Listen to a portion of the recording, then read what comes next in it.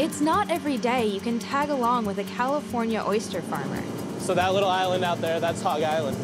It's so small. I know. But when you do, it's truly exhilarating. This right here floating in the water we call stanways. It's one of the ways we grow our baby oysters.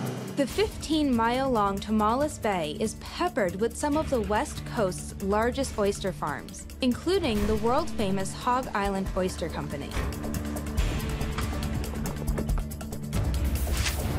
These are those racks that they're pulling now. Each one of those will have 800 oysters in it. The work is extremely demanding. How many oysters are in there? That pellet right there is probably about 8,000 oysters. The payoff is delicious. Terry Sawyer has been farming shellfish on this bay for over 25 years. His company provides up to 3 million oysters a year to restaurants in the San Francisco area. We've got water coming in that's going to bring in all the oxygen, the food, everything these guys need to grow. As you can imagine, people love their oysters. So the industry's been doing very well since the 1970s. Unfortunately, in 2006, some problems began to emerge. What we're seeing is all the larvae or the juvenile oysters, the entire populations are crashing, they're dying. It's alarming, to say the least. Farmers and marine scientists were able to eliminate the possibility of disease or low oxygen, and they began honing in on the real cause. When you have the entire loss like that entire crash, that's the ocean acidification that we're talking about. Human-imposed ocean acidification is happening at least 10 times faster than any example we could see in the geologic record. 10 times faster? It's alarming, I agree. Desperate to save his lifelong family business, Sawyer recently started working with Professor Tessa Hill and a team of researchers from UC Davis's Marine Laboratory in Bodega Bay. The ocean is a tremendous sponge for carbon dioxide. About 30% of what we put into the atmosphere just gets soaked right into the ocean. And that carbon dioxide that enters the ocean from our human activities changes the chemistry of the seawater. And that's what we call ocean acidification. Carbon dioxide is extremely soluble in seawater. As it moves from the air to the ocean, it binds with water molecules, forming what's called carbonic acid.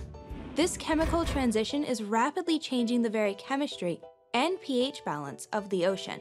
How is it particularly affecting the oysters? Anything with a shell, an oyster, a mussel, all of those things use components of seawater to build their shell. And those building blocks are calcium and carbonate. The more acidic the ocean is, the less material there is in that seawater for all those animals who build shells to actually make their shells.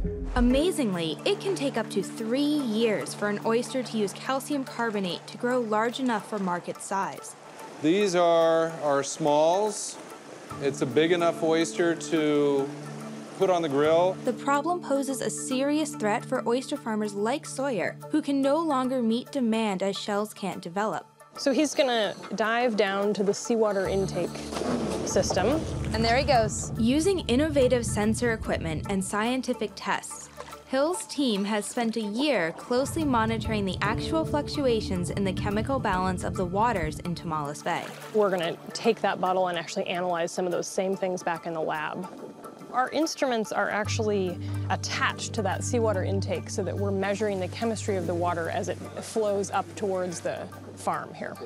So we're getting temperature, salinity, pH, and oxygen every 30 minutes for the last month that it's been out. And we've been doing this for a year straight now.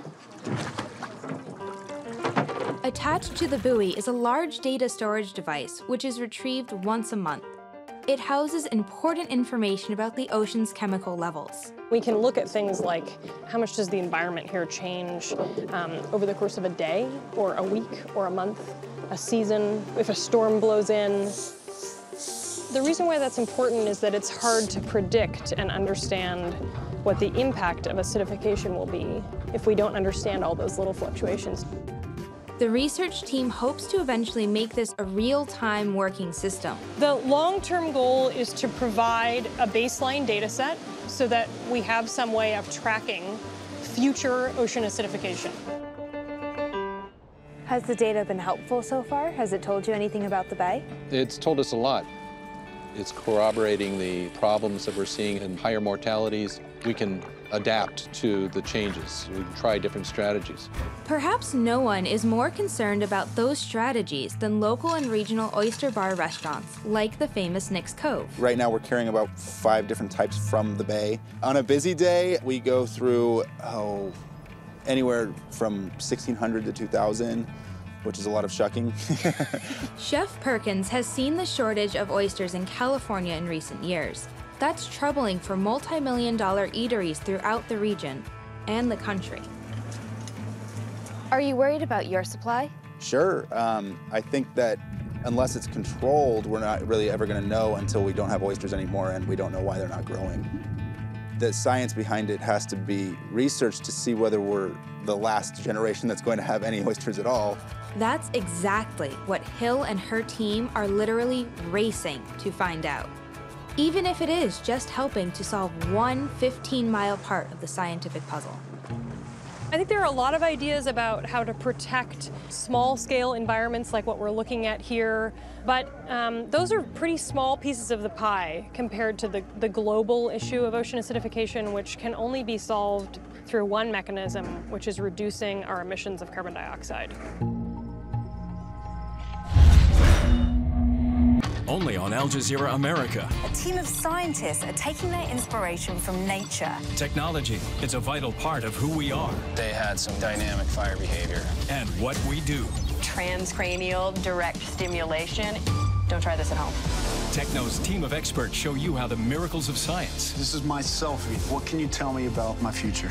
Can affect and surprise us. Sharks like affection. Catch new episodes of TechKnow on Al Jazeera America. Check your local listings or visit aljazeera.com.